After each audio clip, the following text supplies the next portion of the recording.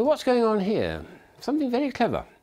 There's a fan inside the mouth of this large fish, and every now and then the fan turns on and the mouth opens and pushes the little fish away. There's a sail on the back of that small fish, and every now and then it doesn't turn itself on, and so it's able to grab it and not try and eat it. Very, very clever design by Taiwan from about 20-25 years ago. Taken a lot of upkeep, but it's a wonderful thing to show people. So the flavour of the week is fishes, fish toys, and there's a lot of them to show. Here's another one which the Japanese came up with a few years ago, where you put a coin in. I don't need to put the coin all the way in, and it then does a very sweet little movement up and down of the little boy, the dolphin, and the seascape turns around two little rollers and makes an appearance that there's actually a real vista of the sea going on underneath. And after it's played through a tune, it turns itself off. Very nicely made. Japanese quality always is excellent. And it'll wind up and away it goes. Here's an exciting one, also another chasing toy, which is, well, wind up this one, not unlike the first one, which is battery operated. You pull this piece out, and that winds it up, and then it chases after it and goes, oops, let's try again, oh, and gobbled it up. Let's try them again. The Willy the Whale it's called. This one's trying to escape. When he goes, oh, and he gobbles him up. One more time. Oh, that's nice. A very clever idea that. It chases after it and then gobbles it up. There's some battery operated ones with water in it, which are very beautiful, and these have now been superseded by some very, very superior ones. But this is quite nice for what the 1980s this was, the early 80s. There's a little motor inside, and there's a tiny little magnet on the bottom of the small bit of bait that the fish is holding, and that tosses around as the magnet underneath whirls and whirls around. And there's two versions of this which I like, and both really do the same thing. But I'm very well aware that nowadays there's some much more sophisticated versions where the fish itself has got a minute little motor and does most amazing stuff in the water tank. So these ones are a bit awkward because you've got to fill them with water when you've done that. So they're very nice, they'll go on for hours and hours, just giving you a little bit of background movement, which is nice, I think. There's a very large one over here, which is battery up, which is wind up, this one here. It goes on the wall. When you pull it, that's all it does, I'm afraid, but it's just a very nice little bit of Japanese automata, and a beautiful box it comes in as well. I have three versions of that: the fish, of course, which is the flavour, but also a ship and a plane as well. So some of the automatas are very large and very cumbersome, but some of them are very small. There's a mixture of the two. Well, there's one more large one to show, which I like, because again, this has been vastly superseded by a much better version, but this is the first version that came out of the soft pliable rubber one, which when it's turned on and you make a noise, the tail moves back and forward. It's the same motor that made that gun and little heart throb and things. It's an acoustic one, but it's made on a nice strong board which fits on your wall like that. But the better version, which I'll try and get, is Billy the Bass sings and does various little actions. But this is the very first version that came out around about 1981, I think it was.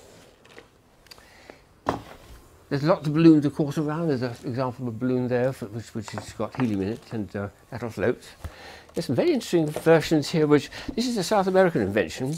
It's got very, very flexible spine to it, and the reason is down the centre of it is a piece of leather. And then the wood which is fixed on, it's then slotted all the way down, slot all the way down to make a little gap, and that allows the thing to move so far and then stops. It won't go any further. So the effect is exactly what you get actually with a fish spine if you are manipulating a fish on the table before you cut to eat it. It does that movement very, very flexible to a certain point and then locks in tight. And it makes a wonderful action, highly realistic. But wood and leather, and it makes a superb arrangement. There's some pens which came out, and it's very interesting to see the development of them. The very first pen I've got is this one here. This came out about 1982. It's quite crude, to be honest. It's difficult to hold, and it's it's okay, but it's not that interesting, to be honest. But it was interesting to see over the next 20 years how they came up with something that's only appeared in the last 2 or 3 years, which is the same thing. It's a fish pen. You take off the top here and you can write with it, and this feels good in the hand, and the finish and the quality of that is just superb. So there's about 25 years of development from one to the other, which I think is very interesting to see how they're going. In between those 2 years were these extraordinary ones from Japan, which I picked up about 10 years ago, where when you turn it on, the biro comes out here, but the jaws of the thing open and close at the same time, which is unique. don't think it's ever been done before. There's another version of the same thing. There's a lot of puzzles out there which are fish-based. This is a nice one of a puzzle padlock from India. It's got a key to it, and to unlock it you have to turn the key and it would jam. So what you then have to do is you have to push the eye here. This is a heavy brass body and a heavy shackle as well. And if we turn it like that, it opens like that. But it's difficult to spot the eye because it's quite well concealed. There's quite a number of fish puzzles, puzzles which are locks or assembly puzzles, that are all based on the fish theme. Oh, he's still going. The food pyramid, which I've had for many years now, has a shark swallowing a smaller fish who's swallowing a little minnow, and that makes a kind of food pyramid, but all made of soft, what they call plush toys. And it's a nice little demonstration to kids that it's bigger and the smaller fish is eating each other. This is one that's just reappeared after about 20 years. It's quite a sweet little toy. It's only made of cardboard. It's got an elastic band in it. And the idea is you gently touch it down there. Then you, oh, well, caught it the first time. Look at that. That's brilliant. Let's try one more with the other one. It's got a bit of elastication in it, and it's got a little bit of double-sided tape there and there. And the idea is to have the little fishing rod above it, push it down, and if you push it too hard, it never comes up again. Well, let's try one more turn. Oh, missed it that time. Clever idea, though, isn't it? And one of the oldest toys I ever came across, which has got a fish theme to it, I think it came from the 1950s originally, was this one here, which is the old fortune-telling fish. This has never disappeared from the shops, do you know. I see this in crackers year after year after year. It's made of some kind of very light plastic. I think the same thing they make films of, probably. And it relies on the heat of the hand to make it curl over, and then tells you your fortune. If it's motionless, you're dead. If it's moving head, you're jealous. If it's moving tail, it's indifference. Head and tail, you're in love, etc., etc. A lovely idea, that. So that's probably the oldest of the fish toys I've got in my collection. The most recent is somewhere around. Let me just see. I've got one more, which is a large something or other fish. I've got, oh, there you are. My friend the shark.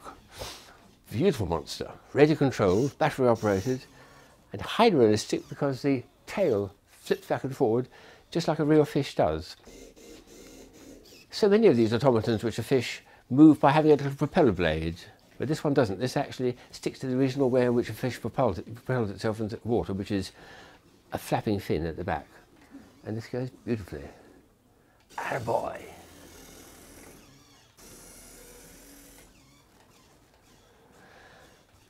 There's another fishy story.